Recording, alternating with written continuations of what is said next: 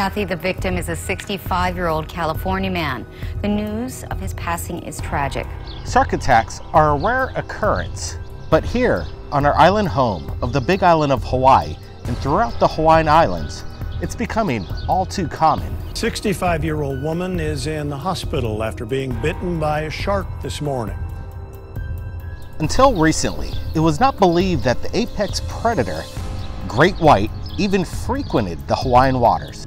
Now, the world's largest great white ever spotted was seen off the coast of Oahu's North Shore, the Big Blue.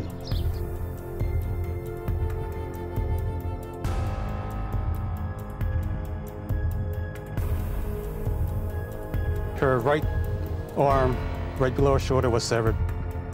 Just 4 days later, a 16-year-old surfer was bitten by a shark in the waters off the Big Island of Hawaii. The patient suffered critical injuries to his left knee, to his left leg, I should say, and he did suffer some abrasions to his hand, most likely trying to fend off the shark. Just yesterday, there was another fatal attack off the coast of Maui. What is the relationship between these recent attacks? It's unclear what type of sharks were involved in the latest attacks, but it appears Maui is somewhat of a black hole when it comes to data regarding the aggressive tiger shark. And just this winter, off the Kohala coast of the Big Island, a woman on a kayak was attacked by a shark.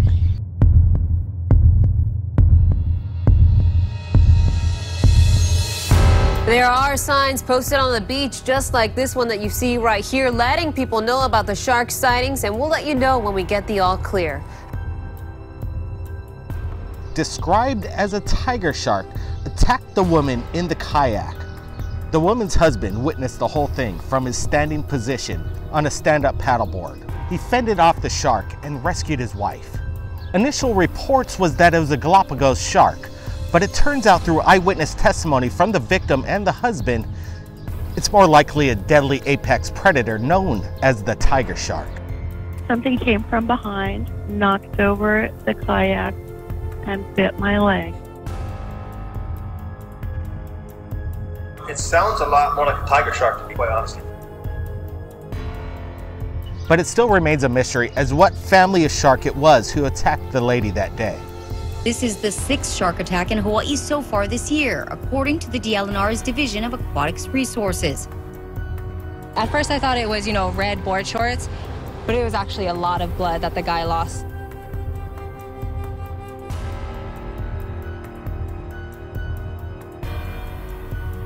Whether it's the Galapagos, tiger, great white, or any other man-eating sharks, the fact remains, shark attacks are on the rise on the Big Island and throughout the island chain. Oceanographers and marine biologists have speculated that the reason for the increase in shark attacks can be attributed to an increase in the shark's food supply and the simple fact that more people are using the oceans for recreational use.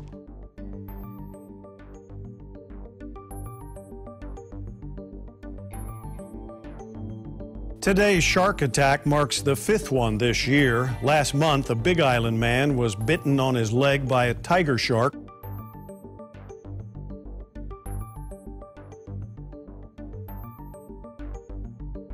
Currently, here in Hawaii, there's a law that people can't hunt or fish for the shark's favorite food, the turtle.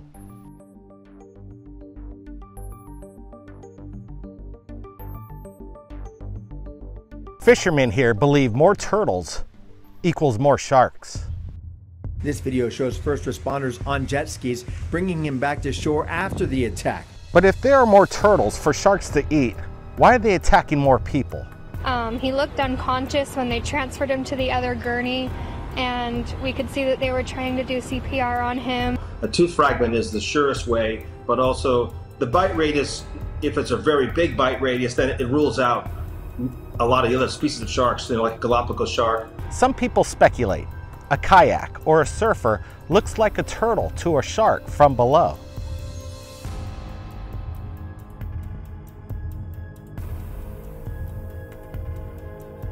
But how does this explain the recent fatal attack of a woman wading in just 4 feet of water off the beach right here?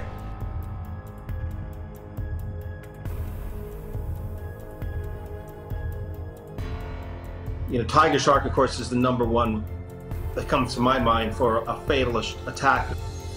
Following here at 5, a Granite Bay man is dead tonight after a shark attack in Maui. The rise in these shark attacks gives credence to the idea of the rogue shark.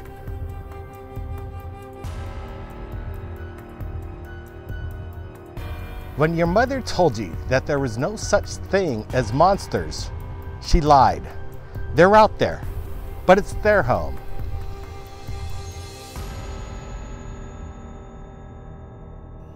Now we'll see in the next coming months, especially October, if things are going to get more in a frenzy.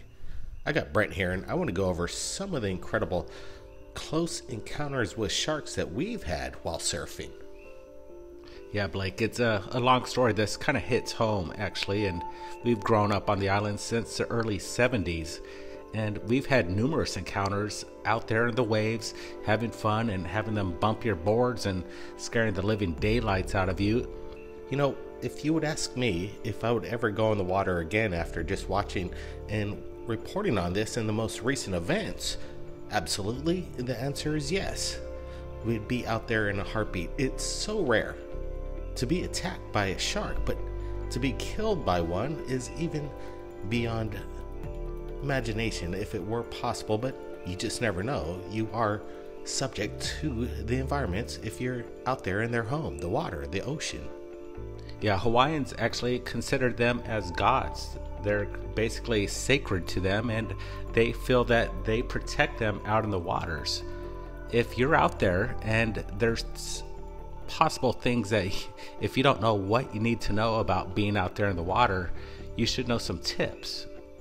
It's interesting, some of the victims, unfortunately, are people that visit the islands, and some people aren't aware of their environments, which is the number one rule. Know your environment, make sure there's a lifeguard around, and have enough energy if you do ever see a shark. Stand your ground and be aggressive towards it is some of the information that we've heard from the locals, and it's worked for us out there while we're surfing.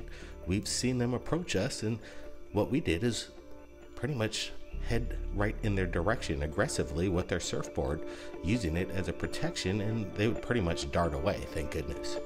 Yeah, many a times over there right next to us, so Valley of the Kings, known as Waipio Valley, it's basically a bed of hammerhead sharks. They love that area, and even tiger sharks frequent the area, and we've seen them. And Blake, you're right, they do come up close. You'll scatter them away and give them a little hit of water kind of to the face, or jab your board towards them and have them scuttle away. And you think to yourself, should he head back? But the waves are too good. We stay out there. The consideration of what you feel in the water at the time kind of gives you a heads up if you're a waterman. And it's important to know your environment, especially if you're out there in the water. And definitely these things can be aggressive at times, and there is some kind of a rise going on. It seems to me over the past few years it's been getting more frequent, the bites, the attacks. And the whole point as well is that there is danger everywhere, and the likelihood of being attacked by any kind of shark is very, very low.